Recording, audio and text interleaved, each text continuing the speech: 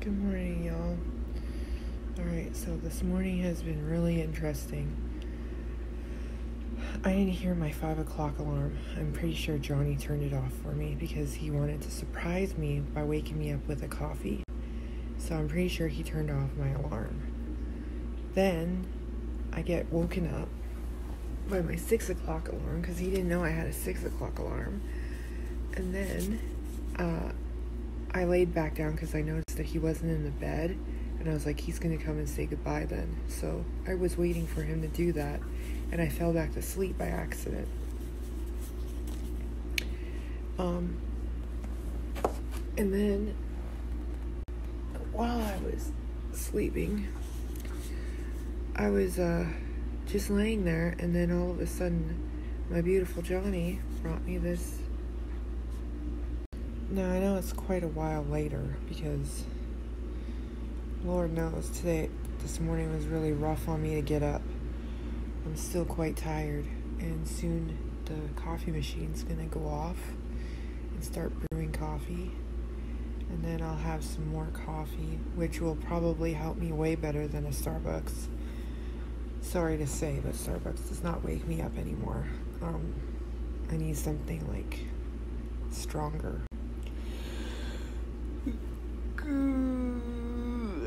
Anyway, excuse me for yawning. Anyway, so last night I had planned to talk about a certain subject today, which is going to be heavy and deep and big. See, it's not so much of a big issue, but it's being turned into a big. Okay, so here's the context in a nutshell. Back in the day, like when I was growing up, it was not unheard of for boys to brag about girls to the extent where they would exaggerate. Oh, I've kissed a girl, or oh, I've touched her boobs, or whatever. Now, that wasn't a big deal back then. That was something boys do, right? And over the years, apparently that's changed because now that's considered rape culture. Come on, guys, this is like serious stuff that you're like instilling in kids, and it's stupid, okay? That's the first thing that's dumb. Boys should be excited about meeting girls. Boys should want to talk about girls, right? Just like girls talk about boys.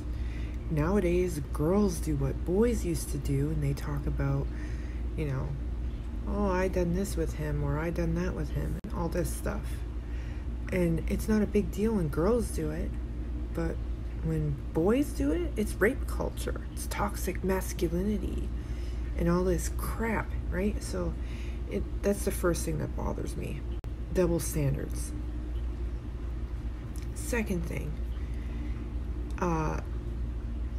when girls and boys are dating, like when they're like, teenager, 14, 15-ish, they're going to ask each other a bunch of questions, like some weird questions, some sexual questions, some other questions. That's just the way it is when people are dating.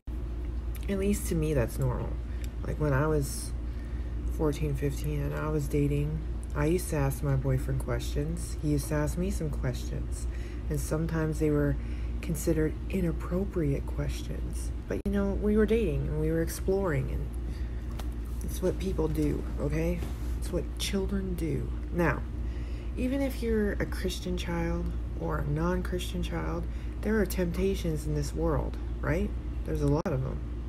There's temptation for porn. There's temptation for having sex before marriage. There's a lot of temptation. A lot. And in this day and age, it's part of our culture to have sex before marriage. It's part of our culture to do those kind of inappropriate non-Christian things. And it's seen as normal. Alright, so that's the context. Boys talking about girls inappropriately behind their back, okay? But admiring them. That's the first thing. Second thing, girlfriend, boyfriend talking about sexual stuff. Okay? That's the second thing. The third thing is rumors. I don't know why people have to spread rumors. But anyway, so those are the two contexts in which what happened. So, the situation was that this is come from a pastor's son. Okay, so a pastor's son had a girlfriend, was talking to her inappropriately, and then talking with his best friend about the girl inappropriately. Okay? Now, they're kids. This is a time when they make mistakes and learn from them. Back when we were kids, the only difference between now and then is now we have the internet and we have social media, and whatever you do is now public to everyone. So everyone's involved in your relationship. Everyone's involved in your decisions and how you speak and what you do. And it's ridiculous. Kids should be allowed to be kids without it being blown up as if, oh, this is the end of the world. This is the worst thing in the whole world. Everybody should go to jail. They're freaking kids. Let them be kids. You know, they grow up and they learn. I did. Clearly. Come on, guys. Anyway, it got blown way out of proportion. It was two pastors' kids that were involved. And now the parents want, like, the pastors to step down. And anyway, the point why I'm bringing this up is because I found it really strange that another group of Christians called Calvinists were saying, oh, this isn't normal. These kids are abused. Obviously, they're abused in their homes, so they have to abuse kids outside the home. And that's not what happened at all. Nobody abused anybody. Nobody did anything, like, over the top. It was discussions privately, and people do that, okay?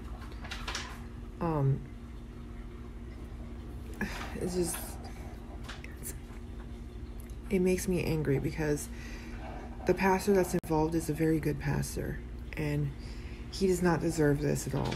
And it made me really sad. I've been praying about it all night and even this morning. And honestly, I don't see anything wrong with what happened. Now, after this Calvinist exposed all these screenshots, okay?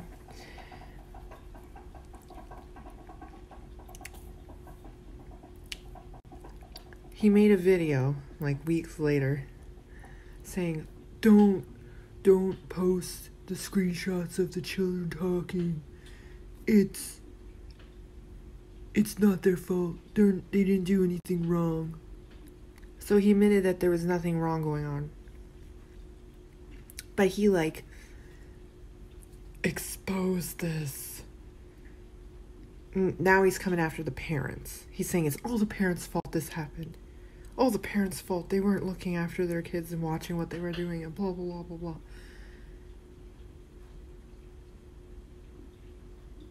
Oh, what about the other kids?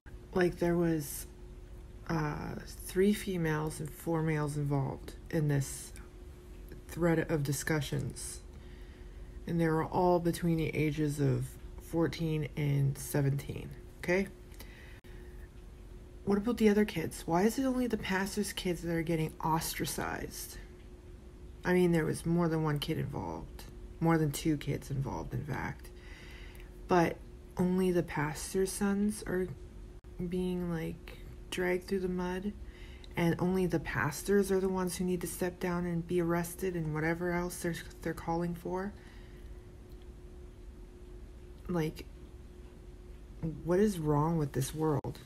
And how can you call yourself a Christian and you're doing this to another Christian man? Aren't we supposed to love each other?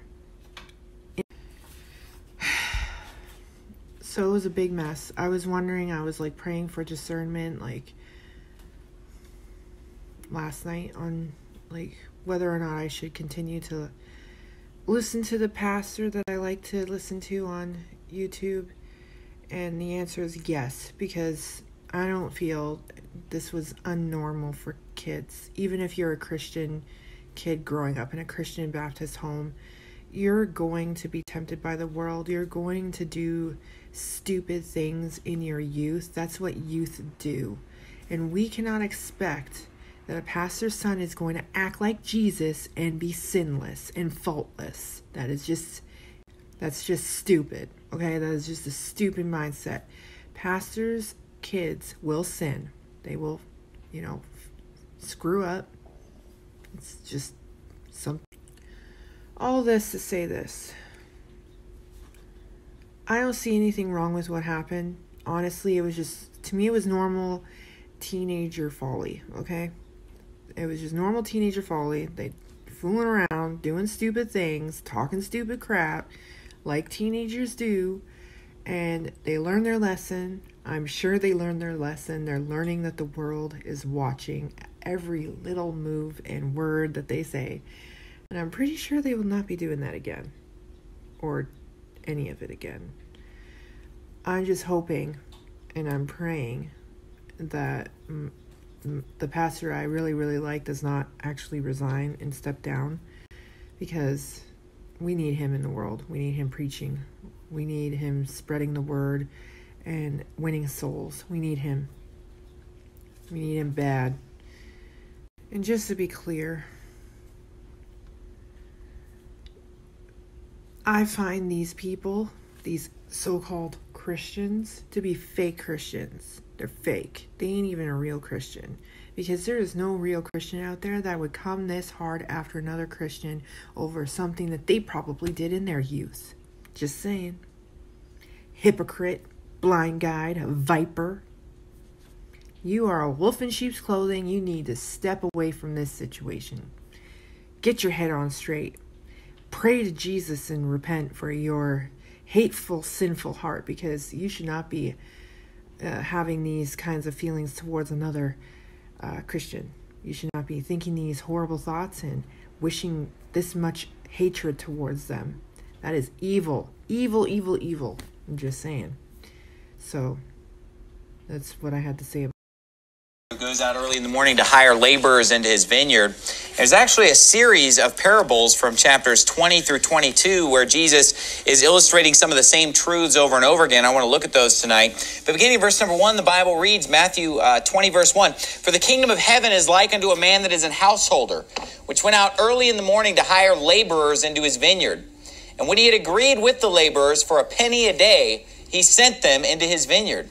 And he went out about the third hour and saw others standing idle in the marketplace and said unto them, Go ye also into the vineyard, and whatsoever is right I will give you. And they went their way. Again he went out about the 6th and 9th hour and did likewise. And about the 11th hour he went out and found others standing idle, and saith unto them, Why stand ye here all the day idle?